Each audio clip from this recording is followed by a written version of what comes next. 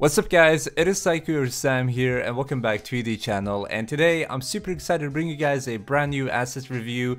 And in this video we're going to take a look at the asset called 1971 Saigon Retro Office. Hey guys, if you enjoyed the video, don't forget to hit the thumbs up button down below, and also make sure to subscribe so you stay up to tune for new videos coming soon. And also guys, we're running a giveaway on the channel and you can join by clicking the link in the description down below or in the pinned comment. So make sure to click that link and join the giveaway. It's just 2 days left for this giveaway, but there are going to be many more soon. But with that being said guys, let's get right into the video.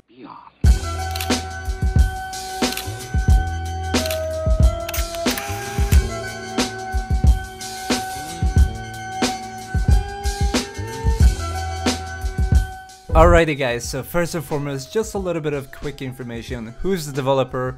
Well, Retro Office is a model pack developed by the Saigon Studios and is published under 3D Environments Urban category on the asset store, and it was actually a pretty famous asset pack in UE4 and now is supported on Unity as well. This 3D model pack comes with a price tag of $75, so $75 US, and you can use this asset to design your own military style office from the 1971s, and it has 2 to 4K textures and PBR ready models, so you're ready to go with that. Primarily, it's used for high quality games, either first or third person, so you can pick one of these two.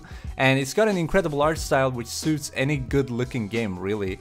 I think the best way of using this asset would be in a game which would revolve quite a bit around one or several offices that might make use of the 70s style. And even if your game doesn't really use any kind of offices, you might still want to use it for indoor sceneries where you just want to fill your scenes a little bit more with props to make sure they don't look empty. That's just my opinion on this. And guys, before we get into pros and cons about this asset, I'm just going to talk a little bit short about developer response. So how fast is the developer responding? When was this asset updated lastly, and when was the initial version released? So first and foremost, it was released 13th of this month actually, and the current version is the initial release as well. So the asset is at 1.0 and it's pretty new. There are so far no reviews published on the asset store page right now, but they have a support email set up and ready, which is also published on the store page, so I believe they're very ready for actually supporting their customers. Now for the pros and cons guys, we're gonna begin with the pros and continue on with the cons. So first and foremost, for the pros, incredible quality on each and every model you get from this asset pack. They really do look gorgeous in your scenes. You also have a huge variety of 90 different models and props to use within, which is quite a lot for this price range honestly. In the asset pack you also get some custom particles and scripts focusing on animation, which is pretty cool seeing from the asset developer to actually include that from the example scene and some custom ones to make sure you actually get a good head start with this. Obviously you also have a very great looking demo scene, also as shown in the video and on the asset store page. So if you want to check that out, you can also check out the asset store page. It has some more shoots and footage of the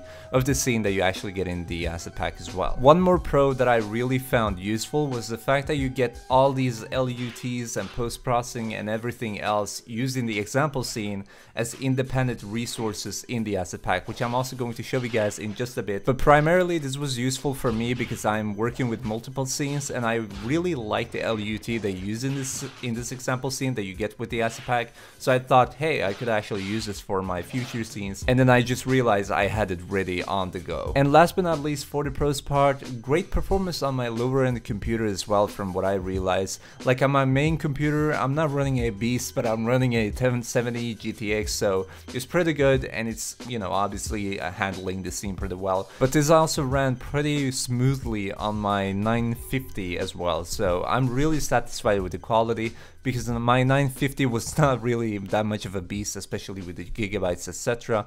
But whatever, it's just a side note, but still, I just want to prove you guys that it actually has some great performance as well. Now for the cons part guys, I only have one single con actually, to be honest, and it's pretty much the fact that the price could maybe been a little bit lower, considering that this asset pack is limited to an office, but it's still a huge plus that you can actually use the modular props and the 3D models you get from this asset to build your own offices. So you're not limited to one single scene. You're not purchasing just a pre-made scene or pre-built scene.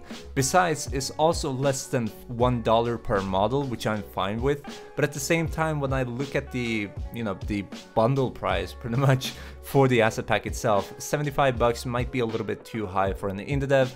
But if you're making a game and you're pretty serious about this, I don't think that the price should be a problem for you, to be honest with you. Alrighty guys, so now we're in Unity and we're going to take a look at what actually follows in the asset like I mentioned earlier in the video.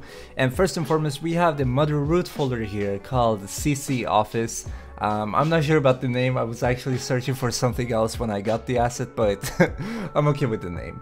Then we have the camera animations to begin with, and and also we had the version doc file in the root folder, but it's not very important for us to check out right now. But if you want to have some patch notes, etc., you can check that out. And then, as I said, we have some camera animations, which are pretty much the example ones that are included in the example scene. Like I said, the resources used within the asset are actually following as independent resources, so you can make use of them wherever you want, pretty much. You also have the LUT folder, which includes the LUT pack for the post-processing, and then you have meshes, which is pretty much all the models and the props.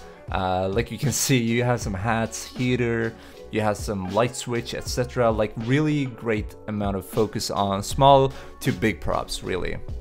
Then you have the particles folder, which is pretty much just meshes and prefabs and textures for the particles, also the materials if you want to edit them. But obviously the prefab one is the most important for you if you want to make use of these god rays, etc. So yeah, that's pretty much it. And then we have the post-processing folder, which pretty much includes the post-processing used in the example scene. So you can make use of this, if you actually want to use it in another scene as well. So you're not limited to this. Then we have the prefabs folder, which is pretty much just all the meshes, etc., but in prefab form, I guess you could call it. As you can see, you have some decals, you have some props, you have the walls, etc. So if you want to make sure to use some prefabs instead of just the meshes, you can use these instead. And I usually use these instead of the meshes because these are also textured and materialed, so these are more ready to go than the meshes themselves. And then we have the scenes folder, which includes this beautiful scene that we see here, and scripts folder, which is fan control, FPS cap, light toggle also if you want to switch the lights on and off.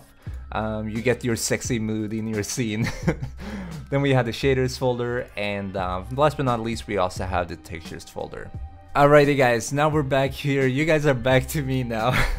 So we're going to conclude this video, guys, and I'm going to talk about who would I recommend this asset to. So if you're creating a FPS or a TPS game with high quality graphics and a smooth looking art style, and you have some room for inspiration from a 70s style looking office or some props even though, then this is a perfect asset for you in my opinion. Even if you don't want to use an office like I said in your game, you can use the props to fill up your empty looking indoor scenes, since these props really do look good in any kind of environment really. I believe you really get quality for your money, so the price tag might have been a little bit of a con or like a half con-ish in this video, but you still get the quality you're paying for, and that's mainly why I am so satisfied with this asset pack, besides the fact that this is actually pretty famous in UV4, so you have a little bit of trust there too. Wow, that really sounded robotic, but anyway guys, thank you so much for watching this video. I hope you all enjoyed your times being here and your time being in the community, being a part of this family that we have built. And guys, if you enjoyed it, make sure to leave a like down below. It really supports me a lot, and this supports the videos also. And don't forget to subscribe down below as well to make sure you stay up to date for these new videos and new asset reviews, giveaways, etc. Speaking of which, the giveaway, I was also almost going to forget about it, but make sure to join the giveaway, participate in the giveaway if you haven't already. The link will be in the description down below, in the pinned comment as well, because I usually do that. So it's pretty much just a Discord link, but you can join from there. It's super easy, and we're hosting it right there. And with that being said guys, once again, thank you so much for watching. Leave a comment down below what you thought of this video, and if you want me to review any more assets. And with that being said, I'll catch you in Discord. See you guys, bye bye.